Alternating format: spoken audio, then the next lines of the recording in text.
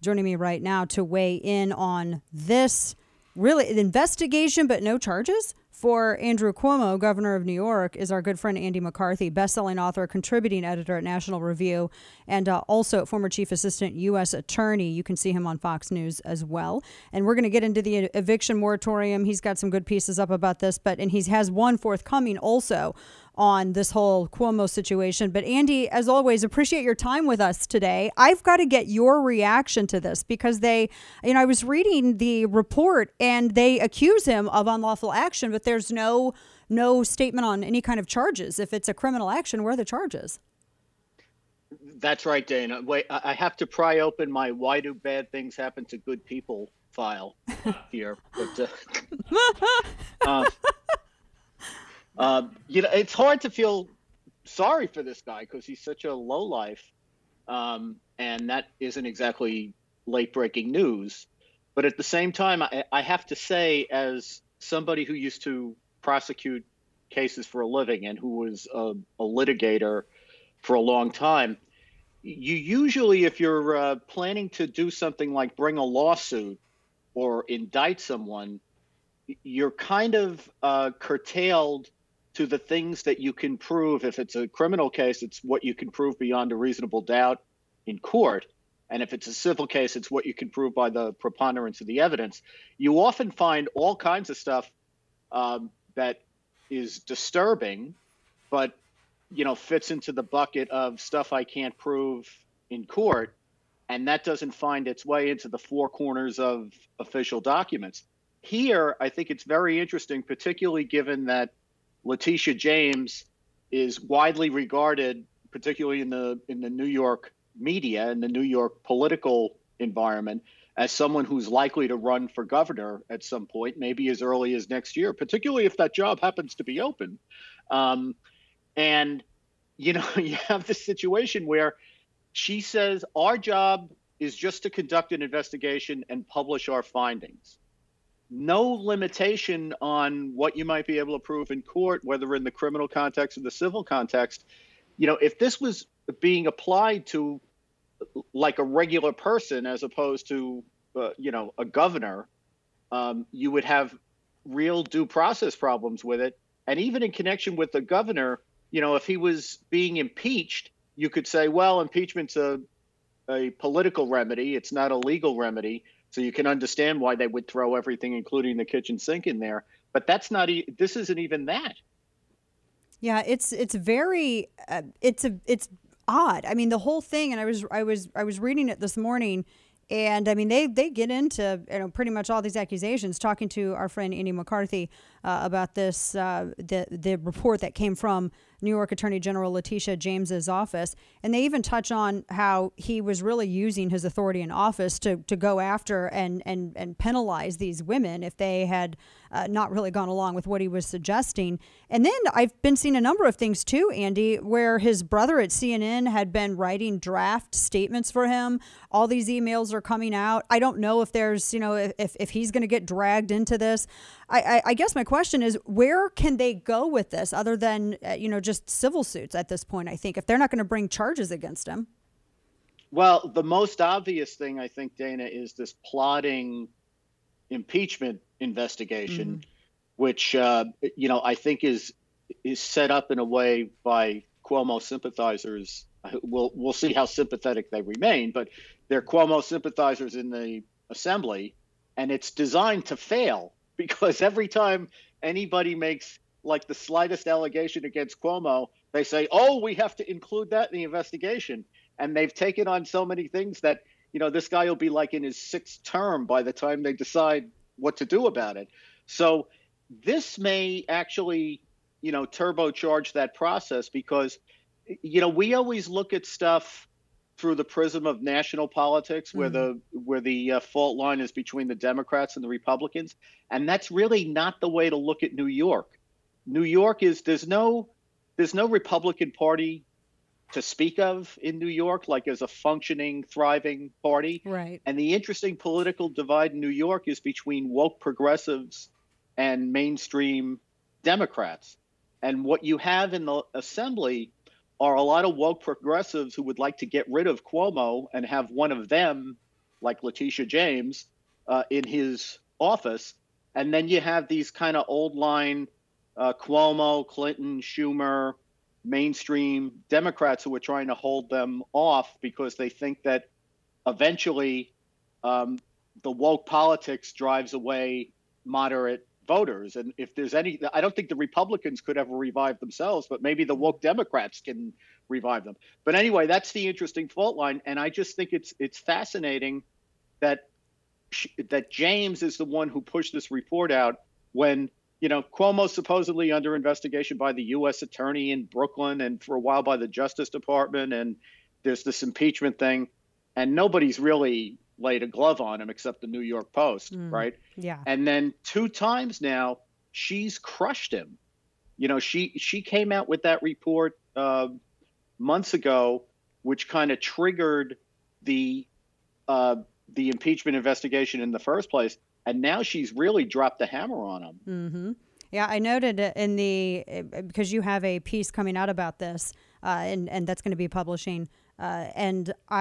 You did make the point, without obviously giving the whole thing away, that they didn't really have any limitations as to what they were going to look at, what they weren't going to look at, and what they could say publicly. So it does, and you also brought up just a couple of minutes ago, talking with our friend Andy McCarthy, that may have an interest in running for the governor's office. This just scores a lot of points for her. This is multiple birds with one stone, and it really puts her in a good position on the back of, at one point, which Democrats seem to view Andrew Cuomo as their golden boy, maybe going into 2024. Yeah, that's exactly right. And I mean, if you think about his potential political, whether he's been fatally damaged now, whatever his future prospects are, the things that hurt him, that crush him right now, are twofold. One is how the patients at the nursing homes in New York were handled, especially his executive order, which required the nursing homes to take COVID positive patients. And now this very comprehensive report involving 11 victims of sexual harassment, and not just the lurid sexual harassment allegations, but how he turned the governor's office into a hostile environment. And most importantly, maybe under potential legal, jeopardy or threat, the retaliation by his staff and people in the executive chamber in the New York government, which could be a big problem for him. So he's got those 2 things. They both come from Letitia James's office. She is the one who put out the report about his treatment of the COVID patients, and now she comes out with this today. Ooh, very interesting. And that's my on this before we talk about the eviction moratorium. Why is it, and I'm sure that there's perhaps a perfectly good legal explanation, but it just seems odd to me that there is more outrage, it seems, bipartisan outrage, at least, over this issue than there was over for the lack of a better way to put it, nursing home massacre. What are your thoughts on that?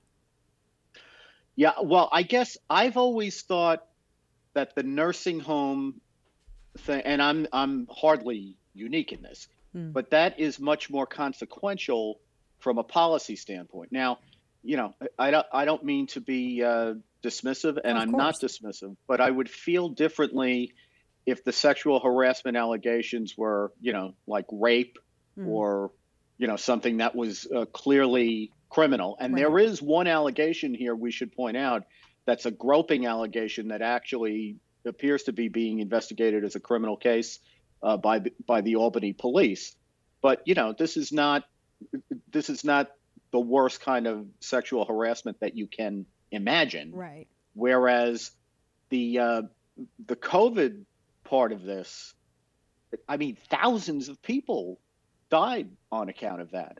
The number of, they've tried to depress the statistics, but there could be 4,000 or 5,000 extra people who died because of that order. And then, I think a lot of people could have been sympathetic to Cuomo in the sense that at the beginning of the COVID problem, we were all grappling, and they certainly had a big problem in New York because they were worried about hospital space. They didn't know how bad it was going to get. You have to do something with people who are COVID positive. So, these are excruciating choices. I think people would have been sympathetic if he had just come clean and said, look, we screwed up. We shouldn't have put these people back in the nursing homes. But instead, what they not only did was cover it up, he then authors this self-congratulatory book about, like, look how great I handled this. Yeah.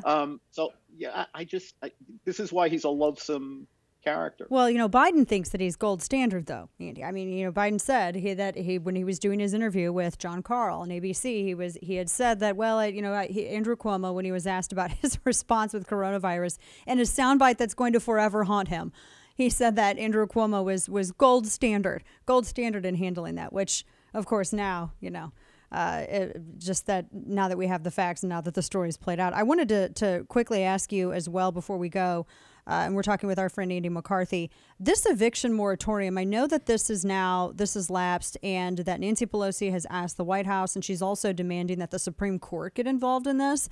And I was reading the proposal, and I thought it was interesting that it really focuses on renters, but it doesn't talk, Andy, about property owners who have mortgages. It doesn't talk about people paying property tax. I mean, I have major issues with this, but from a legal standpoint, is this something that the Speaker of the House can just demand be done and the Supreme Court come in and weigh in on?